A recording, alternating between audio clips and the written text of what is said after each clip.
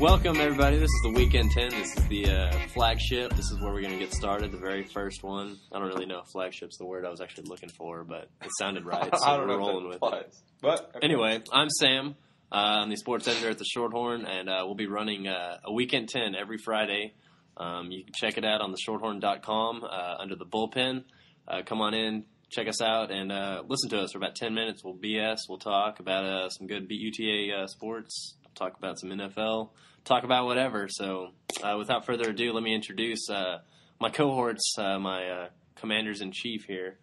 First to my left will be Vin. Vin, could you introduce yourself a little bit? How's it going, fellas and ladies? If you are listening to this, my name is Vin.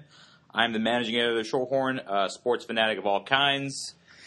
Love baseball, love football, love everything. Trying to get into UTA as much as possible. Really want to root for our basketball and all our teams.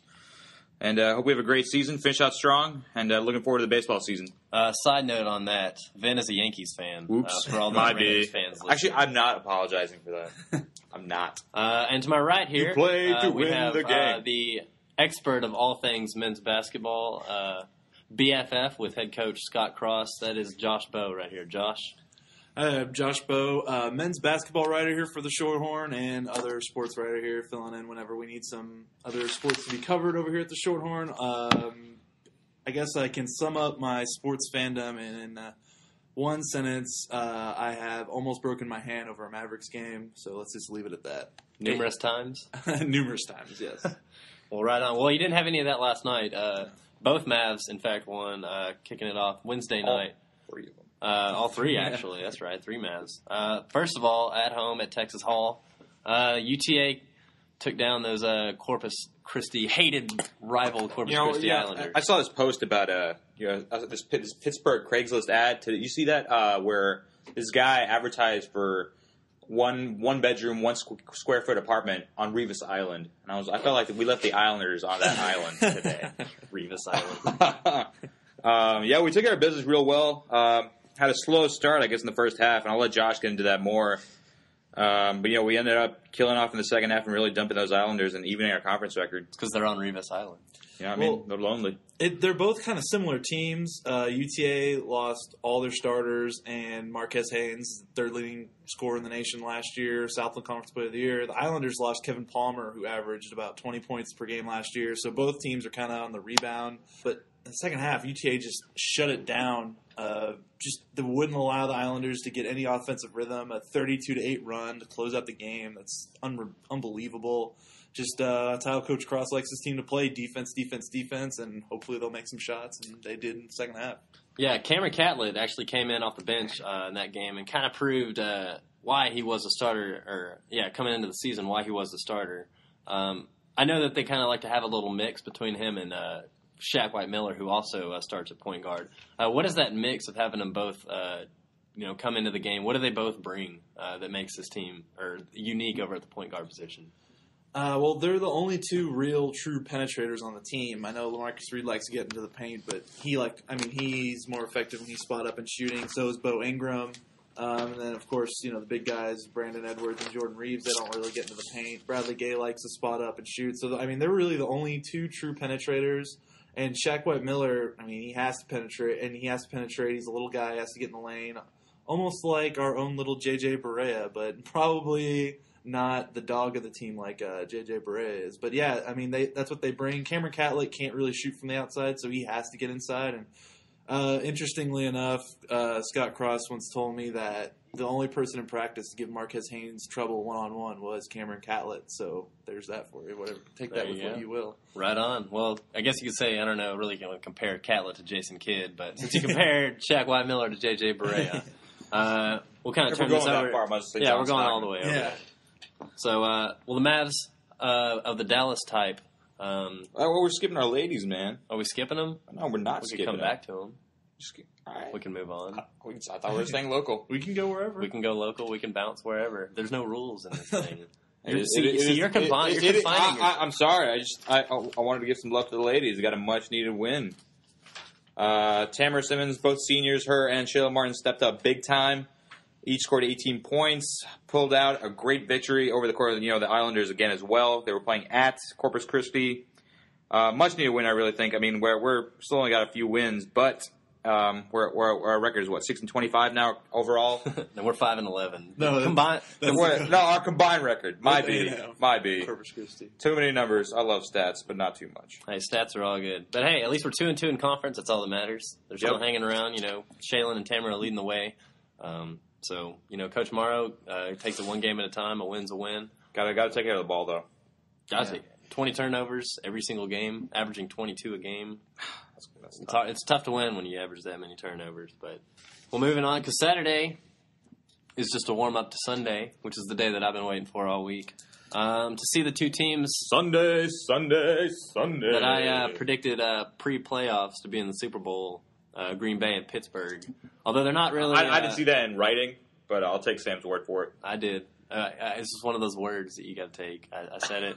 Just say like, okay. As opposed to some other words. Just one of those words you got to take. It was. What do the Bears have to do to take down that juggernaut? Oh my God! I mean, it's really there's so many keys to obviously winning a game. They're really well known for their defense. Over they do have Jay Cutler on. They have some weapons on the offensive side and on special teams with Devin Hester, but. I think, as cliche as it sounds, getting pressure on Aaron Rodgers, he's a really mobile quarterback. I really think they have to have somebody spy on him at all points in case he evades the pocket. Because he makes a lot of plays with his feet. He's really good at throwing on the run. Something you got to really look out for. I'm sure Urlacher is going to have his eyes on him at all points. They got a great defense. I really think they're going to give a lot of pressure, put a lot of pressure on Aaron Rodgers. But I just think their receiving core and Aaron Rodgers, and they got a decent running back. They found that rookie guy. Finally stepped up. Somebody stepped up in the playoffs, no less. And I think the Packers pull it out. Proud of UConn, James Starks. Josh, to you, Packers Bears. What's your take? See, I think the thing about the Packers is they're a wild card team. They're a 6th seed, but they're predicted to go to the Super Bowl by a lot of people. And the only reason why they didn't get to that regular season mark that they wanted to is because injuries. I mean, other than the Cowboys, what other team saw these kind of injuries that decimate a team in key spots like the Packers? And they still make the playoffs at the 6th seed. So honestly, it might be a little, they're supposed to be the underdog, but I don't think they are. Even though the Bears are at home, and I know Chicago, that place is going to be nuts, Soldier Field. But the Packers play outdoors all the time. They know how to handle cold weather. Come on, Wisconsin. Yeah. I mean, I don't know. And they got just enough defense. They got possibly the best defensive player of the year this year. Clay Matthews, former defensive player of the year. Charles Woodson. I think they have the best defense in the NFL. I mean, maybe. They give up a few points in the secondary, I think, but. Well, don't discount the Bears' defense. Right. To me, this Bears' defense reminds me a lot of the 2007 Giants' defense. And even the whole team of the Bears looks kind of like the 2007 Giants. They got a ferocious front four. Remember how, Boss Umenyiora was that year, getting every single play they were, had pressure on the quarterback. That allows them to drop, 7 guys back into coverage every single play. And you throw in Brian Urlacher, who's like the best middle linebacker at coverage in the NFL. And Aaron Rodgers is going to have to beat him. He is one of the best quarterbacks, and he can beat him. But the Bears are going to make him actually be on his game and beat him. Cutler's a wild arm guy. Cutler's not the reason. Yeah, he's not the reason the Bears have gotten there. But he has the cannon to win playoff games. And like I said, NFL's crazy. Nobody thought the Patriots would lose to the Jets. And sure enough, it happened. So stay open mind. I think the thing that, if you ask every Chicago Bears fan right now that they're most worried about, is they're worried that they're going to see 2009 Jay Cutler could just pop up at any moment. I think they're terrified of that possibility. And earlier you saw in the season he threw 4 picks to one cornerback. He threw to Dante Hall, right? Yeah, just D'Angelo Hall, Dante Hall. I'm going way back. Way back. KC return man right here. The Priest Holmes trend. Back in the day, Priest Holmes from UT. Yeah. Running back kicks, dog. All right, so moving on, get back on task here. Jets and Steelers. Speaking of those Jets, they had the us against the world mentality. Everybody picked the Pats to beat them. They came in and beat them. They exercised their demons against the Colts. They exercised that demon against the Patriots. What do they have to prove against the Steelers? First, it was personal against the Colts, as famous Rex Ryan so beautifully put, and then. Against the Pats, it was, a big divisional foe. They got all this stuff in bad blood between them. And now they got the Steelers. They beat them up, what was it, 2 weeks ago? When I think I saw this stat that, Big Ben Roethlisberger's 4-1 against Rex Ryan coach defenses. His one loss was the last game they played, which is 22-17. It was week 16. There you go. They really caused him a lot of trouble. Got in his face. I saw him eat the dirt so often. And that's something that's going to have to happen again. I really think they're going to have to get a lot of pressure on. I'm not so confident outside of Mike Wallace for the receiver core for the Steelers, and I'm sure Revis Island's going to be occupying that general area. I like the Jets, and I really like the Steelers, but there's something about the Jets that they have this kind of like bulldog and just kind of this annoying kind of bug that won't go away kind of mentality. And I think they're going to pull it off over the Steelers. I just think the Steelers are just too. They won recently, and I just think it's about time the Jets pulled it off. There's been a lot of hype. I really don't want to see Mark Sanchez win because I don't think he's earned it. I don't think he's that good at quarterback. I really don't. I don't know what it is, but I think they're going to pull it off. So you're saying the Steelers won't lose, but the Jets will just win. Exactly. See, the thing is, though, I don't think the Jets have... Plus, the two offensive tackles for the Steelers were not injured in the last game, but they're reported to be starting. They're going to be starting this weekend. I don't know. Flozell Adams, I remember him playing for the Cowboys. False start machine. I don't know what he's going to have. What's going to be started on Flozell? I think the thing about the Steelers, though, is that the Jets haven't seen a defense like this in the playoffs yet. The Colts, they could barely score against the Colts defense, which isn't that great. And I know they put up some good numbers against the Patriots defense, but I think if you asked anybody what the worst part of the Patriots was, it would be their defense. I mean, this is a different animal that they're going to be seeing. It's going to be aggressive. They're not going to let Mark Sanchez beat them. But the thing is if you would have told me last week, who are you going to count on to win a game? Mark Sanchez versus Tom Brady. Mark Sanchez outperformed Tom Brady down the stretch. That's ridiculous. It shouldn't happen. So, I don't know. Maybe he can prove it again against Ben Roethlisberger. Yeah, my take. I'm the one going Steelers on this. And my train of thought is the Steelers are consistent as they come. The Steelers replace their defensive teams in and out. The players go in and out, but the system and the program remains the same. Their defense is feared every single year, no matter what. And you add Troy Polamalu into the mix, who's the most dynamic safety in all of football, who just seems to always be there and always make a play in the right time. He's built for the playoffs, and this is exactly the type of situation that the Steelers needed was the Jets. The Steelers can't beat the Patriots. I think the biggest thing for the Steelers was that the Jets beat the Patriots because the kryptonite for the Steelers is Tom Brady and the Patriots. They've never been able to really beat them. But like I said, with the Steelers, Joey Porter used to run that linebacking core a couple years, and everybody thought that it was all about Joey Porter and the Steelers. He goes off to Miami, they replace him with Lamar Woodley. Who's that guy? Comes in and he becomes one of the stalwart of that Steelers D. It doesn't matter who they have; the Steelers are back. I predict Steelers to win. I predict Steelers to even win the Super Bowl. But that's further down the road. I think Big Ben will get his third ring, and people are going to be ticked off because nobody likes Big Ben anymore, it seems. But that's what happens when you all pregame stuff so far. Anyway, all the media has showed. Just been basically like Big Ben, basically praising the hell out of Rex Ryan. It's like, oh man, he beat Tom Brady, beat Peyton Manning. How the hell am I going to do it? It's all farce. It's going to be a great game.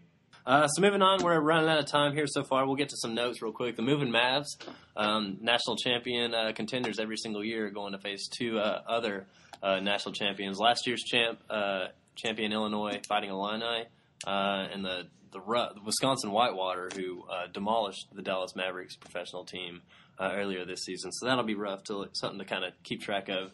You can check it out on the Shorthorn on Monday. Track teams. Men's and women's track teams are going to go run in the Oklahoma Sooner Open.